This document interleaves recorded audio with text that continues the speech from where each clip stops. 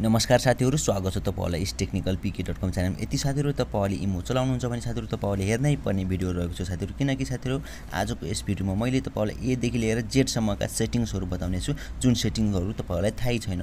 यति साथीहरु तपाईहरुले इमो चलाउनुहुन्छ भने साथीहरु मेरो अनुरोध छ साथीहरु तपाईहरुलाई यो भिडियो तपाईहरुले सुरुदेखि लिएर अन्तिमसम्म हेर्नु होला साथीहरु, किनकि साथीहरु आजको यस भिडियोमा मैले तपाईहरुलाई इमोका यस्ता लुकेका खुफिया सेटिंग्सहरु बताउने छु, जुन सेटिंग देखेर साथीहरु तपाईहरु हैरान हुनुहुनेछ। यति साथीहरु तपाईहरुले पनि यिनी सेटिङका बारेमा जान्न चाहनुहुन्छ भने साथीहरु तपाईहरुले यो भिडियो अन्तिमसम्म हेर्नु होला साथीहरु, किनकि साथीहरु तपाईहरुले यस भिडियोलाई थोरै पनि स्किप गरेर हेर्नु भयो भने साथीहरु तपाईहरुले इमोका यस्ता गोप्य सेटिंग्सहरु तपाईहरुले जान्न सक्नुहुने छैन। लौ त साथीहरु भिडियोलाई ढिला नगरी सुरु गरौँ।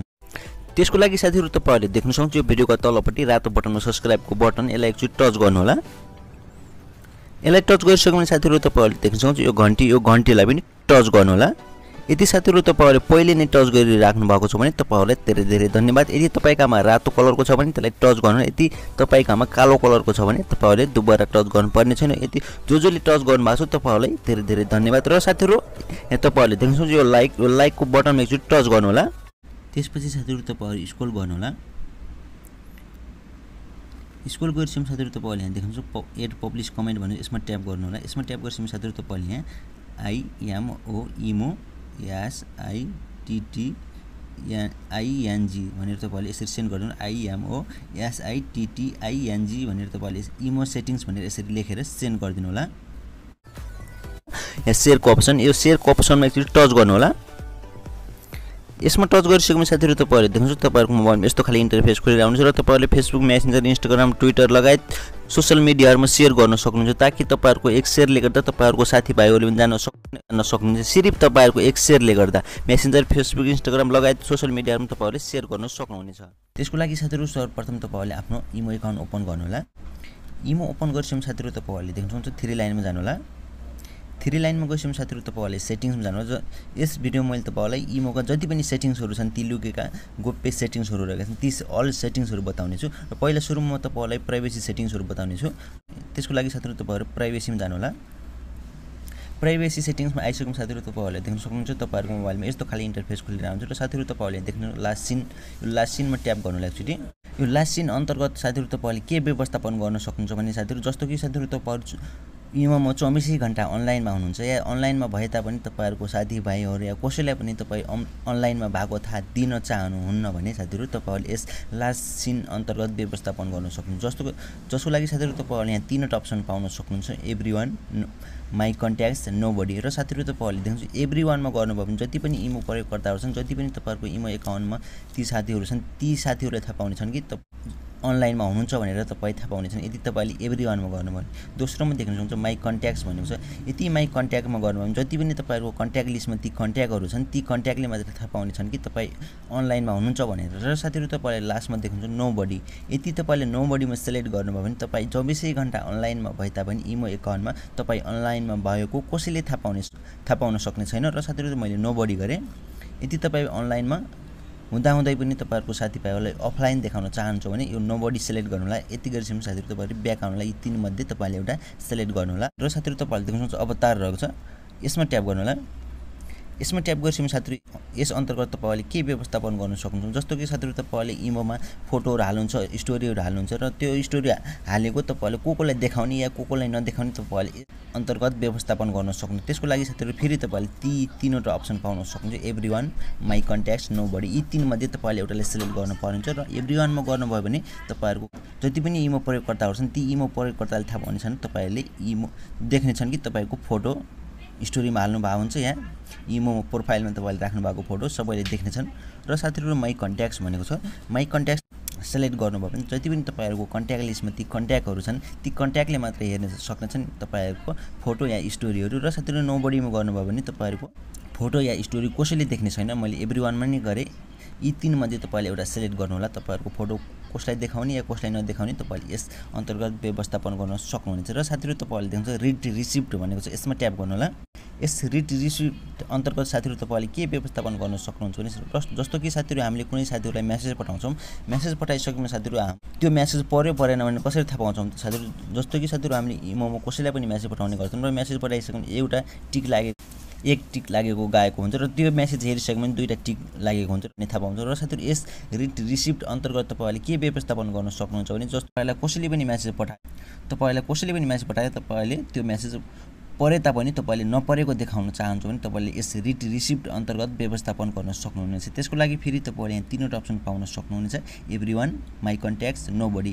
यी तीन मध्ये तपाईले एउटालाई सिलेक्ट गर्नुपर्ने हुन्छ। एभ्रीवनमा गर्नुभयो भने तपाईलाई कसैले पनि मेसेज पठाउँछ र तपाईले त्यो मेसेज हेरिसक्नुभयो त्यसलाई थाहा दिन चाहनुहुन्छ भने तपाईले एभ्रीवनमा गर्नु होला। यदि तपाईलाई कुनैले पनि मेसेज पठाउँछ र त्यो अवस्थामा साथीहरु तपाईले त्यो मेसेज हेरिसक्नुभयो भने तपाईले यहाँ देख्न सक्नुहुन्छ माई कन्ट्याक्ट्समा गर्नुभयो भने तपाईको कन्ट्याक्ट लिस्टमा जति पनि छन् ती कन्ट्याक्ट लिस्टले मात्र थाहा पाउँछ। यदि नोबडीमा गर्नुभयो भने तपाईहरुले कसैले पनि मेसेज पठाओस् र तीन व्यक्तिले थाहा पाउने छैनन् कि तपाईले मेसेज परे तापनि मेसेज पठाउने व्यक्तिले थाहा पाउने छैनन् कि तपाईले त्यसको मेसेज हेरिसक्नुभयो भनेर थाहा पाउने छैनन्। नोबडीमा गर्नुभयो भने मैले नोबडी गरे।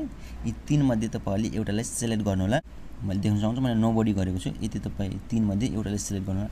र साथीहरु तपाईले लास्टमा देख्नुहुन्छ रियल टाइम च्याट भनेको छ। जस्तो कि साथीहरु हामीले इमोमा मेसेज लेख्दै गर्दा हाम्रो साथी कहाँ गइसकेको हुन्छ कि हामीले के लेख्दै छ भने या हामीलाई कसै साथीले मेसेज लेख्दै गर्दा हाम्रो यहाँ देखिसकेको हुन्छ यसले के लेख्दै छ भनेर त्यो नहोस् भन्नको लागि साथीहरु तपाईले यो बक्सलाई यसरी अफ गरिदिनु भयो भने तपाईले जे लेख्यो भने त्यो साथीले देख्ने छैन कि तपाईले के लेख्दै हुनुहुन्छ भनेर। र साथीहरु तपाईले लास्टमा जति पनि साथीहरु तपाईले इमो कन्ट्याक्टमा ब्लक गर्नुभएको ती कन्ट्याक्ट्सहरु यहाँ तपाईले पाउन सक्नुहुन्छ। यसमा ट्याप गर्नुभयो भने ब्लकेट कन्ट्याक्ट्स भनेको छ। यसमा ट्याप गर्नु तपाईले जति पनि ती कन्ट्याक्ट्सहरु ब्लक गर्नुभएको छ ती ब्लक गरेका कन्ट्याक्टहरु यहाँ शो हुन्छन्। र यदि तपाईले अनलक गर्न चाहेको खण्डमा तपाईले यहाँ अनलक लेखेको छ यो अनलकमा ट्याप गर्नुभयो भने तपाईले सजिलैसँग अनलक गर्न सक्नुहुन्छ। र साथीहरु प्राइभेसी सेटिङ यही नै थियो। म तपाईलाई अरु सेटिङ देखाउन चाहन्छु। त्यसपछि साथीहरु तपाईले देख्नु जेनरलमा जानु होला। जेनरलमा गएपछि साथीहरु तपाईले देख्नुहुन्छ सुरुमा ल्याङ्ग्वेज रहेको छ। यसमा तपाईले नेपाली ल्याङ्ग्वेज पनि सिलेक्ट गर्न सक्नुहुन्छ। देख्न सक्नुहुन्छ नेपाली ल्याङ्ग्वेज तपाईले यहाँ देख्नुहुन्छ थुप्रै खाले ल्याङ्ग्वेजहरु रहेको छन्। तपाईले नेपाली ल्याङ्ग्वेज देख्नुहुन्छ। यो नेपाली ल्याङ्ग्वेजमा ट्याप गरेर यदि तपाईले नेपाली ल्याङ्ग्वेज राख्न चाहनुहुन्छ भने तपाईले यहाँ देख्नुहुन्छ यो राइटको चिन्हमा ट्याप गर्नु भने यो नेपाली ल्याङ्ग्वेज हुनेछ। जस्तो म तपाईलाई राखेर देखाउने छु। यसमा ट्याप गर्नु होला। यसमा ट्याप गरेपछि साथीहरु तपाईले देख्न सक्नुहुन्छ सबै यहाँ नेपालीमा आइसकेको छ। देख्न सक्नुहुनेछ। यसरी तपाईले नेपाली ल्याङ्ग्वेज सिलेक्ट गर्न सक्नुहुनेछ। सेटिङ्समा गए फेरि जेनरल म फेरि इंग्लिश ल्याङ्ग्वेज सिलेक्ट गर्न चाहे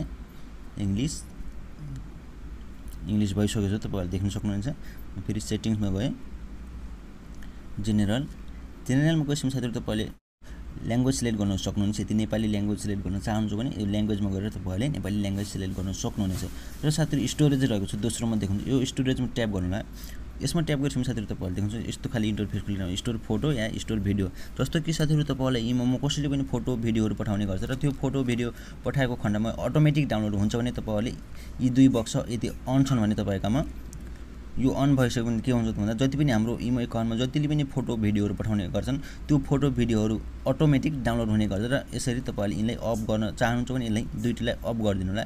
यो अफ गरिसकेपछि साथीहरु तपाईले नचाहेसम्म त्यो फोटो भिडियोहरु कसैले पनि पठाउँछ अटोमेटिक डाउनलोड हुने। र ब्याक आउनु होला। ब्याक आइसकेपछि साथीहरु तपाईले देख्नुहुन्छ डाउनलोड म्यानेजर रहेको छ। यसमा ट्याप गर्नु होला। यसमा ट्याप गरेपछि साथीहरु तपाईहरुको इमो कन्ट्याक्टमा जति पनि तपाईले फोटो भिडियोहरु पठाउनुहुन्छ या पठाउने गर्छन् उताबाट र त्यो एकैचोटी डाउनलोड गर्न चाहनुहुन्छ भने तपाईले यहाँबाट यसरी डाउनलोड गर्न सक्नुहुन्छ। यी बक्समा टिक लगाएर तपाईले माथि देख्नुहुन्छ स्टार्ट डाउनलोडमा ट्याप गर्नुभयो भने जति पनि तपाईहरुको इमोमा जति पनि फोटो पठाएका छन् ती फोटोहरु अटोमेटिक डाउनलोड हुनेछन्। यहाँबाट जति पनि तपाईले डाउनलोड गर्न सक्नुहुनेछ। यसरी यसबाट ब्याक आउनु होला।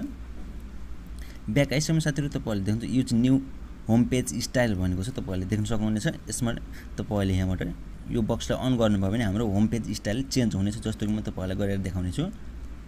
देख्न सक्नुहुन्छ हामी ब्याक आइसकेको छौं। जस्तो कि साथीहरु पहिला म यहाँ 3 लाइनमा गएर सेटिङमा गएको थिए भनेपछि तपाईहरु अहिले यता आएर यसमा मोरमा जानुपर्ने हुन्छ। मोरमा गएपछि सेटिङ्समा जानु होला। जेनरल यसरी तपाईले होम पेजको स्टाइल चेन्ज गर्न सक्नुहुनेछ। देख्न सक्नुहुन्छ फेरि अहिले 3 लाइन आएको छ। यसमा गएर हामी सेटिङमा जाने गर्थ्यौं भनेपछि देख्न सक्नुहुन्छ जेनरल यो त भयो use new home page style. यसरी तपाईले होम पेज स्टाइल चेन्ज गर्न सक्नुहुन्छ। र साथीहरु तपाईले लास्टमा देख्नुहुन्छ डिलिट च्याट हिस्टोरी। जति पनि कुरा गर्नु भएको छ कसै साथीहरुसँग या कसैसँग पनि त्यो अल हिस्टोरी तपाईले एकैचोटी डिलिट गर्न चाहनुहुन्छ भने देख्नुहुन्छ डिलिट च्याट हिस्टोरी रहेको छ। यसमा ट्याप गर्नु भने तपाईले जति पनि ती मेसेज गरेका हिस्टोरी छन् ती अटोमेटिक यहाँबाट डाउनलोड हुनेछन्। यदि तपाईले डिलिट च्याट हिस्टोरीमा ट्याप गर्नुभयो भने ब्याक आउनु होला। ब्याक आइसकेपछि साथीहरु तपाईले यहाँ देख्नुहुन्छ इमो एकाउन्ट सेटिङ्समा जानु होला। यसमा गइसकेपछि साथीहरु तपाईले देख्नु चेन्ज फोन नम्बर यहाँबाट तपाईले फोन नम्बर चेन्ज गर्न सक्नुहुन्छ पहिलो नम्बरबाट यसमा गएर तपाईले यहाँबाट आफ्नो न्यू नम्बर हानेर तपाईले यहाँबाट आफ्नो फोन नम्बर चेन्ज गर्न सक्नुहुनेछ र साथीहरु तपाईले यदि इमो एकाउन्ट डिलिट गर्न चाहनुहुन्छ भने तपाईले डिलिट इमो एकाउन्ट भनेपछि यसमा ट्याप गर्नुभयो भने तपाईहरुको इमो एकाउन्ट डिलिट गर्न सक्नुहुन्छ यसबाट र साथीहरु रिक्वेस्ट एकाउन्ट इन्फर्मेसन भनेपछि यसमा ट्याप गर्नु होला यसमा ट्याप गरेपछि साथीहरु जति पनि तपाईहरुको इमो एकाउन्टमा जति पनि इन्फर्मेसन जति पनि डेटाहरु छ त्यो अल डेटाहरु तपाईले यहाँबाट लिन सक्नुहुन्छ रिक्वेस्टमा ट्याप गर्नुभयो भने 24 घण्टा भित्रमा तपाईहरुको डेटाहरु कलेक्सन हुनेछ तपाईले सजिलैसँग आफ्नो इमो एकाउन्टको इन्फर्मेसन लिन सक्नुहुन्छ यस अन्तर्गत चेन्ज निकनेम भनेको लास्टमा यसमा ट्याप गर्नुभयो भने तपाईले आफ्नो निकनेम या आफ्नो इमो एकाउन्टको नेम चेन्ज गर्न सक्नुहुनेछ मैले चेन्ज गरे यदि गरिसकेपछि साथीहरु तपाईहरु ब्याक आउनु होला ब्याक आइसकेपछि साथीहरु तपाईले नोटिफिकेसन देख्नु यसमा ट्याप गर्नु होला यसमा ट्याप गरिसकेपछि साथीहरु तपाईले यहाँ देख्न सक्नुहुन्छ नोटिफिकेसन चेन्ज गर्न सक्नुहुनेछ र तल देख्नु डिफल्ट रिङटोन भनेपछि यदि तपाईले यहाँबाट रिङटोन पनि चेन्ज गर्न सक्नुहुनेछ स्टोरी नोटिफिकेसन तपाईले यहाँबाट चेन्ज गर्न सक्नुहुन्छ र यदि तपाईले इमोको रिङटोन चेन्ज गर्न चाहनुहुन्छ भने कल सेटिंग्स भनेको तपाईले यहाँ तल देख्नुहुन्छ रिङटोन्स डिफल्ट रिङटोन भनेको यसमा ट्याप गर्नुभयो भने तपाईले आफ्नो इमोको रिङटोन चेन्ज गर्न सक्नुहुन्छ यहाँ देख्न सक्नुहुन्छ थुप्रै खाली रिङटोनहरु देखेको छु यदि तपाईलाई यहाँ पनि मन परेन भने फ्रम फाइलमा जानु होला तपाईहरुको ग्यालेरीको यानी कि MP3 हरु जति पनि छन् तपाईहरुको मोबाइलमा ती MP3 खुल्ने छन् र तपाईहरुले आफ्नो मनले चाहेको MP3 गाना राख्न सक्नुहुन्छ इमोको रिङटोनमा देख्न सक्नुहुन्छ यसरी तपाईले गर्नुहुन्छ र म ब्याक आए फेरि ब्याक आइसम साथीहरु तपाईले आफ्नो नाममा ट्याप गर्नु होला एकचोटी नाममा ट्याप गरेपछि साथीहरु तपाईले देख्नुहुन्छ तपाईले यहाँ आफ्नो फोटो लगाउन सक्नुहुन्छ देख्न सक्नुहुन्छ मैले फोटो लगाएको छु देख्न सक्नुहुन्छ यहाँबाट तपाईले फोटो लगाउन सक्नुहुनेछ यो पेन्सिलको आइकनमा ट्याप गरेर तपाईले यहाँबाट ब्याकग्राउन्ड देख्नु यो ब्याकग्राउन्डमा ट्याप गर्नुभयो भने तपाईले यहाँ आफ्नो फोटो सिलेक्ट गर्न सक्नुहुनेछ यहाँ प्लसको आइकनमा ट्याप गर्नु होला प्लसको आइकनमा ट्याप गर्छौं जति पनि तपाईहरुको ग्यालेरीमा फोटोहरु छन् ती फोटोहरु शो हुनेछन् तपाईहरुले आफ्नो फोटो राख्न सक्नुहुनेछ मैले अहिले राखेन यी नै थिए साथीहरु इमोका गोप्य सेटिंग्स आशा छ तपाईहरुलाई यो भिडियो अवश्य नै मन पर्यो होला भने यदि साथीहरु तपाईहरुलाई यो भिडियो मन परेमा लाइक कमेन्ट शेयर गर्न नभुल्नु होला साथीहरु किनकि साथीहरु तपाईहरुको एक लाइक कमेन्ट शेयरले गर्दा हामीलाई धेरै नै हौसला र सपोर्ट मिल्छ र साथीहरु तपाईहरुको एक शेयरले गर्दा तपाईहरुको अर्को साथीले पनि जान्ने मौका पाउन सक्नुहुन्छ यो इमोका अल डिटेल सेटिंग्सहरु तपाईहरुको एक शेयरले गर्दा तपाईहरुको अर्को साथीले पनि जान्ने मौका पाउन सक्नुहुनेछ हवस् त साथीहरु भिडियो सुरुदेखि लिएर अन्तिमसम्म हेर्नु भएकोमा तपाईहरुलाई धेरै धेरै धन्यवाद आजलाई यति नै अर्को भिडियो लिएर आउने नै छु